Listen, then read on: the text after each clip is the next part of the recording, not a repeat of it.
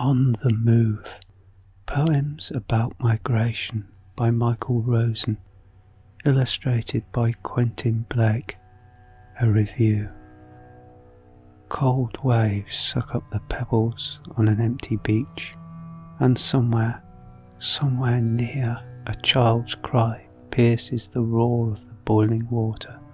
For a moment, just a moment, then only the harsh complaint of the swooping gulls can be heard. This happened today, it happened yesterday, it will happen tomorrow. Somewhere in our past we all have a memory of such a journey. There can be no guarantee that we will escape a similar journey in the future. Bombs are always falling. Why not here? Plagues burn across the planet, and also here. Dictators seize power and citizens denounce their neighbours. Why not here? Those waves of people seeking security, seeking opportunity yesterday, every day. Where are they now?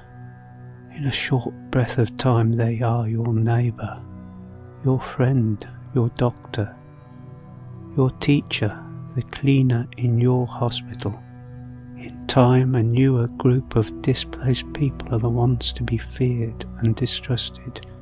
Yet years after settling into a new home, each bears a memory of a life unlived, a future that could have been theirs, in a sun-soaked Damascus or a snowy Polish village. Friends, family and children unborn that will never be, as Michael Rosen describes when he imagines a man endlessly swimming across a lake in a land he had never seen. Each new settler brings his own culture, their own music, poetry and foods, and enrich a country, if that country is secure in its own identity. What you leave behind won't leave your mind, but home is where you find it. Home is where you find it. This collection of poems from Michael Rosen examines migration with unflinching honesty and powerful anger, but also with warmth and engaging nostalgia. Sir Quentin illustrations depict friendless families, hand in hand, old and young, moving, always on the move, across bleak expanses of landscape, far from home. The poems are divided into 4 sections. The first deals with his own memories of childhood in a Polish family in London. The second deals with his memories of growing up during the war. The third with uncles and cousins who escaped the Holocaust and the missing dragged away from their homes to end their lives in the death camps. The fourth looks at global issues of migration. The poems speak the names of the missing and the banished, seek to rebuild the lost villages, breathing life into those whose memory they sought to erase. Also, I think, to celebrate the lives of our own parents and grandparents before those that remember them no more. And what more evocative reminder than food, those illicit, unhealthy foods, guilty secrets to be kept. And I remember my own grandparents who escaped the city to live their last days in rural Oxfordshire.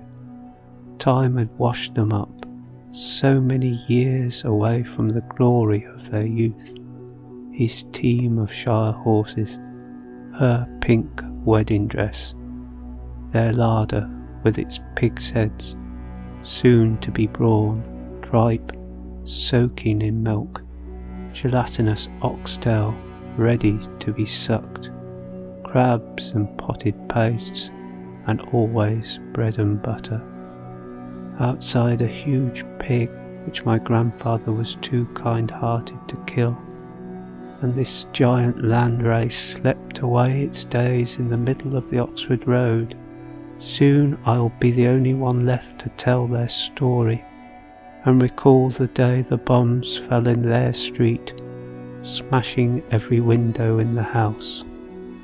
The whole is a plea for compassion, a call for action, and a reminder of our common humanity. How easy it is to demonize a stranger.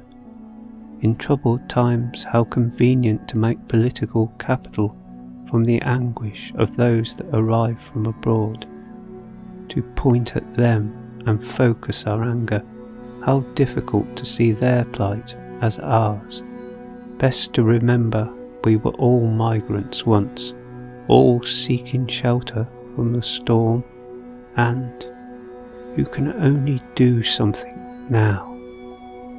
Even long after I read these poems, they still echo and return, fresh in the memory.